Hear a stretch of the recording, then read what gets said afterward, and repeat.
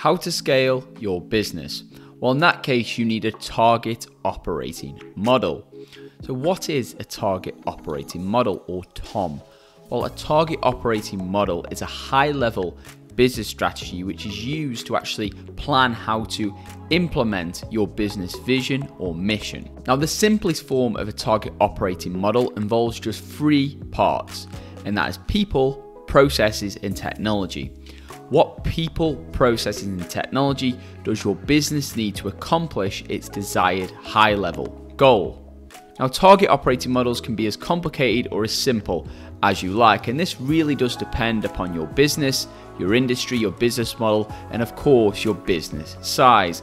A large organization such as Microsoft will have a very complicated target operating model if we compare that to, let's say, a small business which might just have a target operating model based purely off their own gut instinct. Here's a simple example from one of our travel clients. So they wish to increase their traffic by 4 times.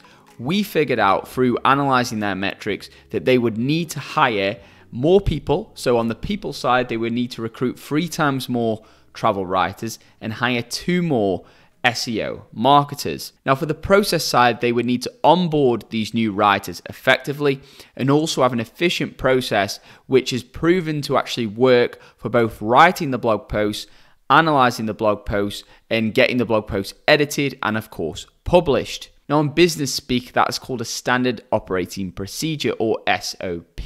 So we developed a variety of these SOPs for the company to help them to then scale with a proven, reliable, and efficient process. Then finally, we have the technology. So that's the platform which all this will sit on top and will actually enable the company to reach their goal. This could be WordPress for publishing.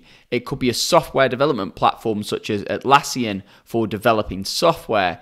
It could be a marketing platform, a CRM platform such as HubSpot to monitor all the customer data and also publish and schedule social media posts. Now, to further see how a target operating model fits within the entire business ecosystem, here's a pyramid from Deloitte. So at the top of the pyramid, you have your vision and strategy. This is usually set by the CEO or the board of directors.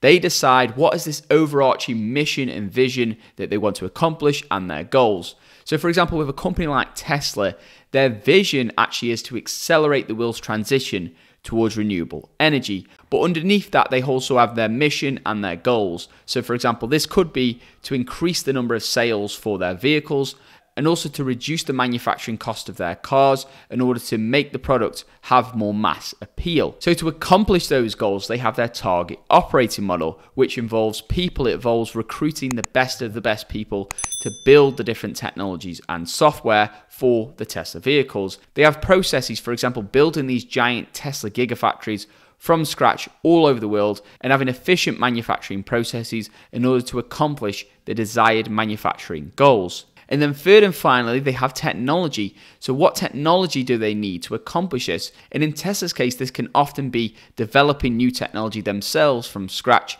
and innovating. For example, they created the world's largest metal press, the Giga Press, to actually create their vehicles and actually improve their efficiency of their manufacturing. And they're also pioneering in various areas such as autonomous vehicles.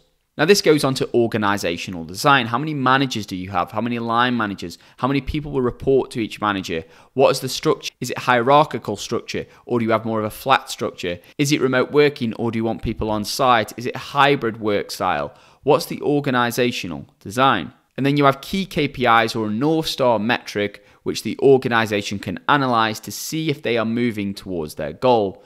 For example, with a company like Facebook, now called Meta Platforms, one of their key KPIs is monthly active users for the Facebook platform. If that starts to decline, then that is a real issue for the company, which did happen recently, and the stock fell off a cliff.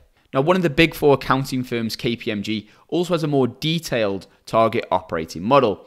So they look at functional processes, people, service delivery model, technology, performance, insights and data, and governance. And really they break each of these down with individual questions which you can ask in order to help develop and form this target operating model. So that's today's video, guys. A target operating model is a key element to any large organization and is really necessary if you plan to scale your business. Now, if you're sitting there now and you're thinking, Ben, that sounds fantastic, but you need help with your business strategy or marketing, then feel free to reach out to us. You can use the contact form, which you can link to on the website, or you can use our email, socialgenie@europe.com. With that being said, I hope you guys have an incredible day. If you did find value, why not subscribe to our YouTube channel, which you can simply do by hitting the subscribe button for more digital tips, tricks, and hacks to help grow your brand or business. With that being said, from the bottom of my heart, I hope you guys all have an incredible day, and I'll see you in our next video. Keep growing.